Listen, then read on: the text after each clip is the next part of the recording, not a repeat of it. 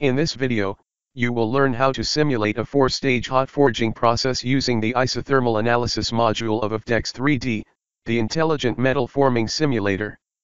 Let's get started with the process type first. Since the geometries of the workpiece and the dies are symmetric, we will carry out a 3D simulation of a 90-degree sector of the component. The temperature change will not be considered in the simulation. So this will be an isothermal simulation. The information about the material is given on the left side. The dimensions of the workpiece are as shown in the figure on the left. The material of the workpiece is a steel grade and its initial temperature is 1100 degrees Celsius. The final configurations of each stage of the dies are as shown in the picture. The dimensions indicated in the picture denote the distances between the control points at the final stroke of individual stages. Graphite water is used as a lubricant in this forging process. Therefore, a corresponding friction formulation will be selected. A 1600 tonnage crank press will be used in the simulation. The problem definition is complete. The result of the simulation would be a forged component as can be seen on the right side. So now, let's see how we can simulate this process using AFDEX. Double-click on AFDEX icon to execute AFDEX in your computer. Click on New to define a new process. In this process information window we will clearly define the process type. This is 3D hot forging process. So we will make the selections accordingly. Select hot forming and 3D simulation. We select Newton as the unit of force. So the unit of stress will be megapascal. This will be a flow analysis, which means only the mechanical effects of deformation of the workpiece will be considered in the simulation. Select rigid plastic deformation type. This means the elastic component of deformation is neglected in the simulation as it is insignificant. Since this process does not have any flash, select regular type under flash. Click OK. This is the main window of AFDEX. We will use the toolbar to set up the simulation step by step. First step is to import the geometry. Click on Model, from File and then select the geometry files in STL format. You must select the geometry files of the workpiece and the dies for all stages. Click Open. Note that you can get this geometry file inside your AFDEX installation folder. Let's move on to the second step, which is to define the material property. Click on Material, from Library and then select the steel grade AISI_1055, T equals 800-1300 degrees Celsius, and then click Load. This will load the material into the simulation. Now click Close. The third step is to define the press machine type. As you know, we will use a 1600 tonnage crank press. For using that, click on Press, from Library. Select JFP 1600L. Click Load and then click Close. The fourth step is to select the friction formulation. Click on Friction, from Library and then select Graphite and Water _hot, Steel, _hybrid, click Load and then Close. We will define a force limit of 1600 tons for the crank press used in the simulation. This will act as an upper limit of the forming load in the simulation. If the actual forming load in the process is greater than the limit set by the user, the simulation automatically stops. In closed die forging, when the die is closed completely, the load increases dramatically. To define the force limit, click on Force, Manual, enter 1600 tons in the force limit field and click OK. Since this is a 4-stage simulation, you must add 3 more stages to the simulation. To do this, right-click on Process and click Add Stage. Do this another 2 times. You should have 4 stages finally.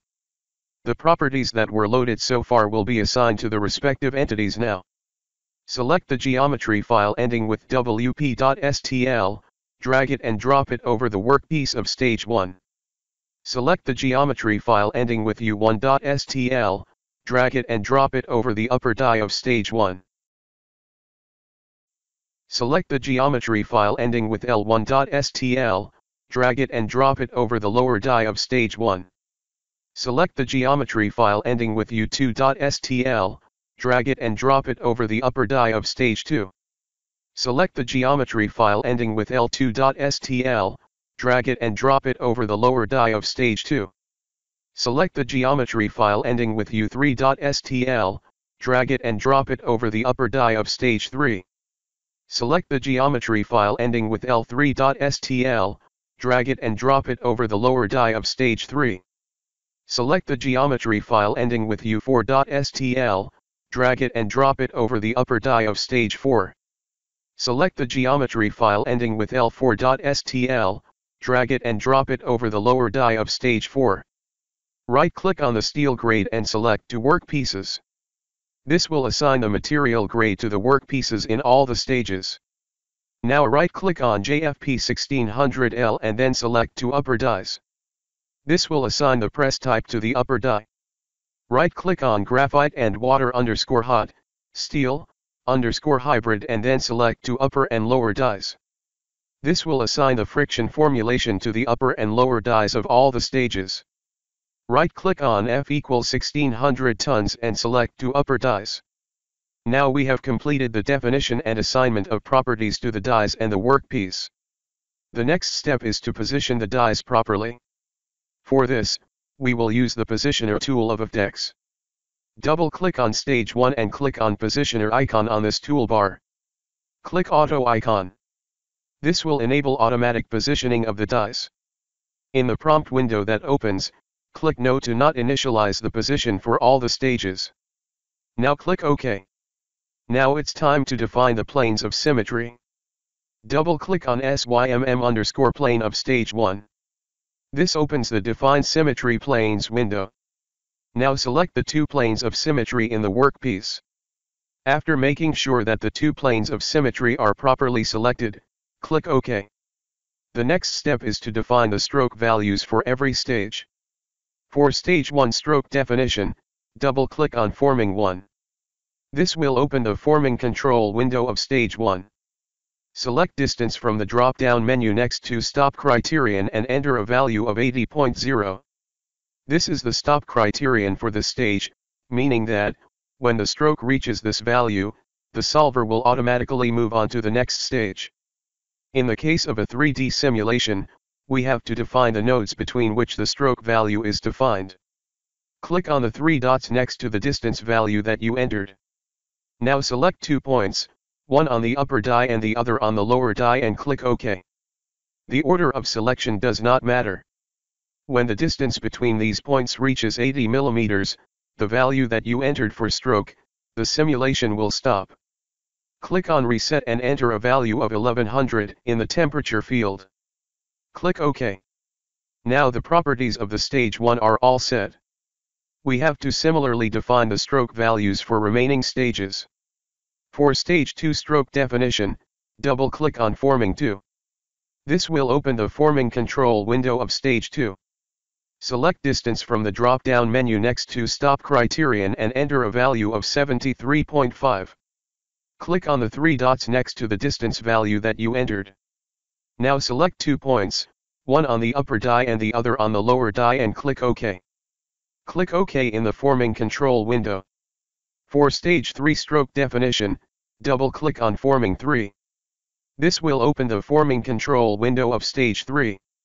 Select distance from the drop-down menu next to Stop Criterion and enter a value of 74.5. Click on the three dots next to the distance value that you entered. Now select 2 points, one on the upper die and the other on the lower die and click OK. Click OK in the Forming Control window. For stage 4 stroke definition, double-click on Forming 4. This will open the Forming Control window of stage 4. Select distance from the drop-down menu next to Stop Criterion and enter a value of 56.3. Click on the three dots next to the distance value that you entered. Now select 2 points, one on the upper die and the other on the lower die and click OK. Click OK in the Forming Control window.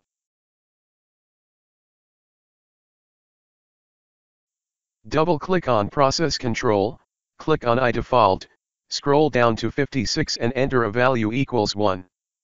This is an index for controlling material penetration into the die gap. Click OK.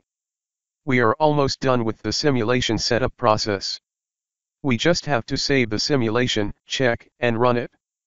Click on the save icon, enter a file name. Click Save. Your simulation file is now saved. The final step is to check the simulation to see if we have set it up correctly. Click on the tick mark button on the toolbar. In the window that opens, click Check. This will let you know the error messages if there are any. The notice messages can be ignored at this step. After making sure that there are no error messages, click Run.